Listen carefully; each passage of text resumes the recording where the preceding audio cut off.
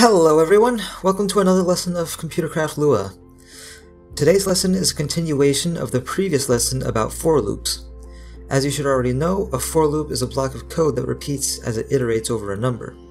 At the end of the last lesson, I explained that you can use a loop to index a table and do something like creating a list of fruit at a shop. In that example, I showed you what to do if you know exactly how many items are in that table. But what if you don't? Let's say new elements got inserted or removed from the table before it reached this loop, and you don't have any way of knowing how many are now there. The number sign is an operator that gets you the size or length of a table.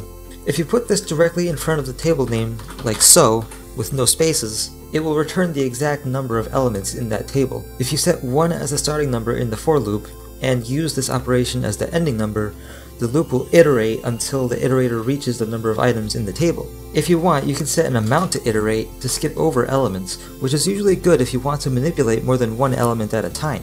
Just bear in mind, if the size of the table changes during the loop, this will not be reflected by the iterator, and the loop's ending number will not change. Once you set the arguments for the loop, they are static. In addition, the starting value, which you assign to a variable, has to be constant. You cannot set I equal to another variable in the same way you would set other variables equal to each other. It has to be a constant value. The end value for the loop, however, does not have to receive a constant value. It can be any variable you want, and the same goes for the incremental value. There are other methods for iterating over a table. If we change the syntax of the for loop a little bit, we can iterate directly over the elements of the table.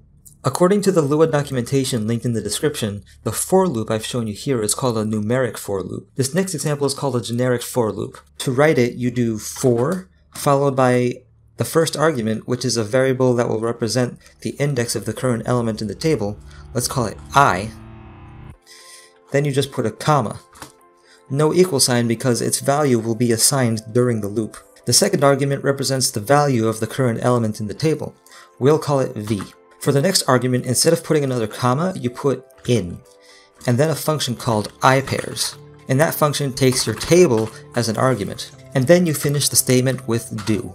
Inside the loop, we can print the same string, but this time, instead of directly indexing the table with the iterator, we can just use v, which is equal to the value of the element you would index. This method is much more effective for iterating over a table, but the problem is both methods I've shown you assume that your table's indexes start at 1, and they don't account for gaps between elements like having elements 1, 2, and 4, but not 3. The numeric for will probably throw an error with 3 missing, and the generic for with ipairs will just skip the 4, or it just won't run the loop if there's no first element. In addition, neither of these methods can iterate over keys in a table, only indexes. If you take the I out of ipairs to make it just pairs, you can iterate over a table that has both keys and indexes. In addition, this method will account for gaps between indexes. It's used in a generic for, so it's the same exact syntax as ipairs. If you want, you can create a table with keys to test this method, but I want to show you a cool trick you can do with ipairs. First, let's create an empty table called keyfruits. Then, in the ipairs loop under print, let's put keyfruits v equals I. This will create a key in keyfruits. That key is named after the value of the element in fruits, and sets the value of that key to the index of fruits. Now, let's create another generic for loop with pairs instead of ipairs, and keyfruits instead of fruits. And then print the same string as in ipairs, but swap the positions of I and v. I will also put blank print functions in between each of these so it's easier to differentiate when you run the program.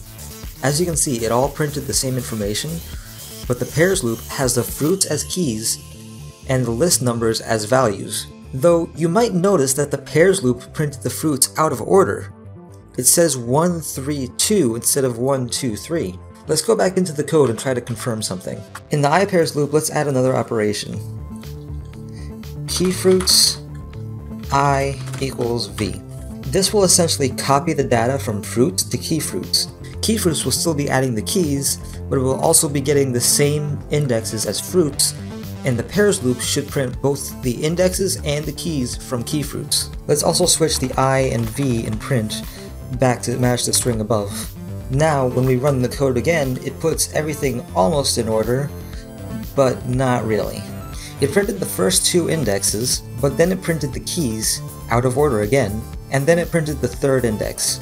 As you can see, pairs will go through all of the data inside of a table, not just indexes and not just keys. However, pairs doesn't care about the order of elements. Therefore, this is not the best for creating a list if it's meant to be in a particular order. However, it's still good if you need to go through all the data in a table for any reason. Let's say you wanted to change the values in a table.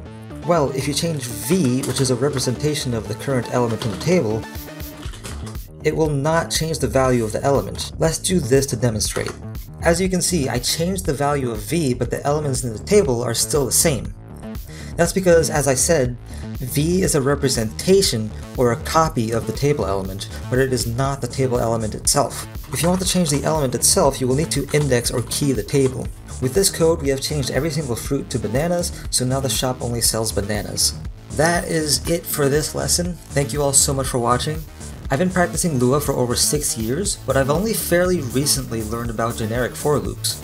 I really wish I had learned this earlier on because it would have made my program so much more efficient.